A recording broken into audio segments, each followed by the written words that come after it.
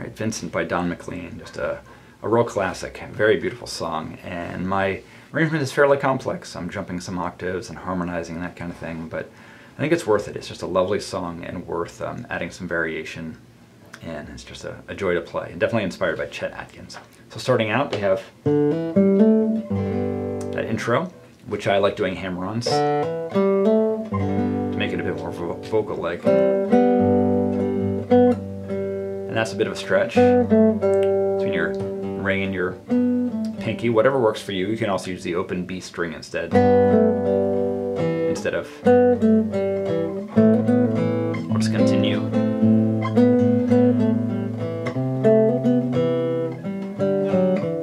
And there, just be careful with that open G string that you just cut it off in the right way. If you let it ring too much, it can get a little muddy, but I like letting it ring just a little bit. Second half as much like the first. Or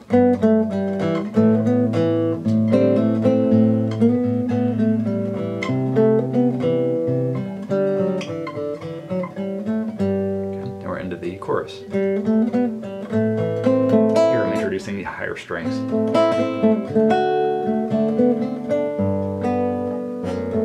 I usually use my thumb there. You can also use a finger.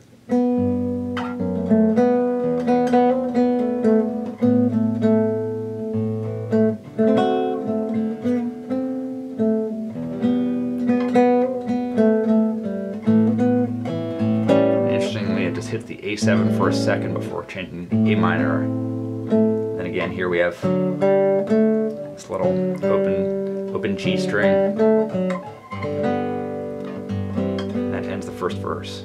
And I'm jumping up an octave for the second verse. And I like ending it by going down an octave to the G to kind of root it.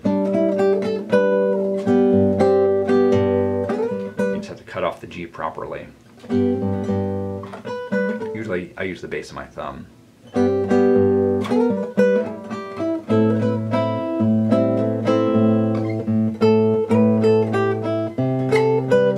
A pretty big stretch here. You don't have to do that stretch. You can also play the C like that. Just hit the bass note, then do the jump. And harmonize that. Then I added this little variation here. You don't need to do that, but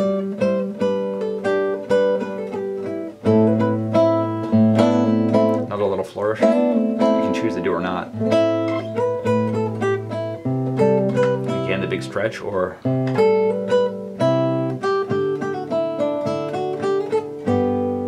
okay.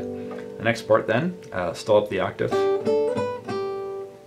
and I'm actually going to harmonize here in 6. You can do just the melody, or you can do.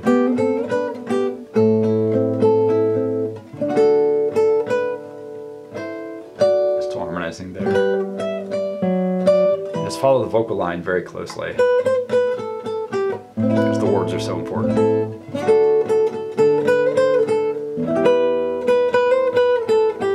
The A major to A minor. Okay. Now we're into the basically what is sort of the bridge and sort of the climax of the song. It's where Vincent kills himself. So you want to really bring this out very strongly.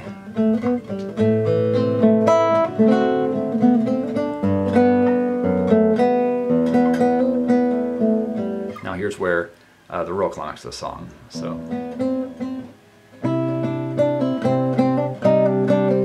you actually change to C minor here. And I usually use my thumb again on the F. You can use a finger. So, like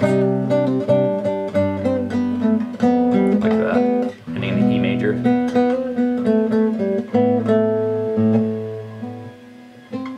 And here, really follow the vocal line closely. And you can pick through it all. I use a combination of hammer-ons and pull-offs. Like that, but you can pick through it all.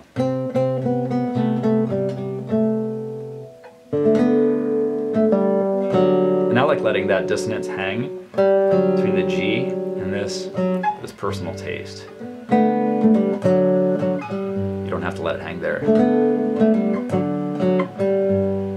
Okay.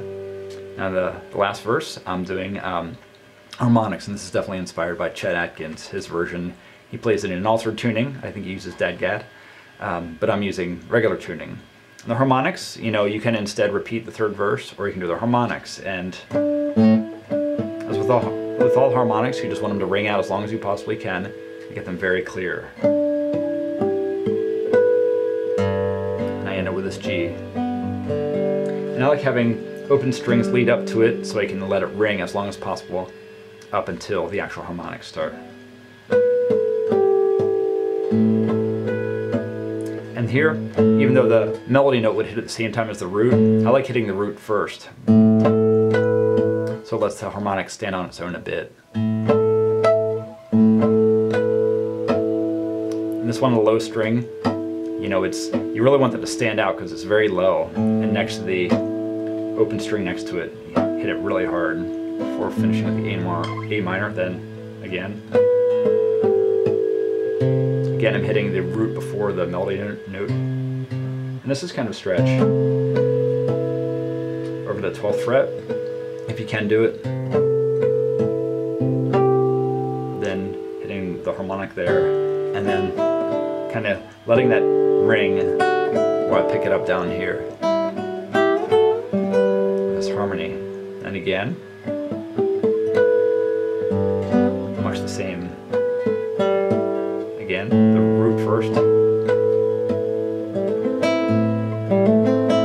Picking through an A minor.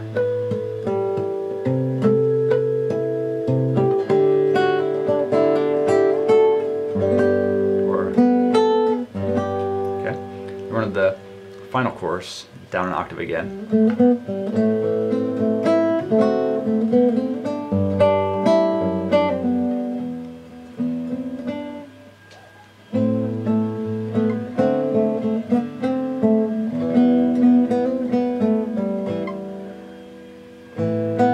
And here again, follow the vocal line. It's slightly varied in the last, so you want to really try to get to know the vocal line. I like playing along actually with the vocal to really get under my fingers. Then the final A7 to A minor.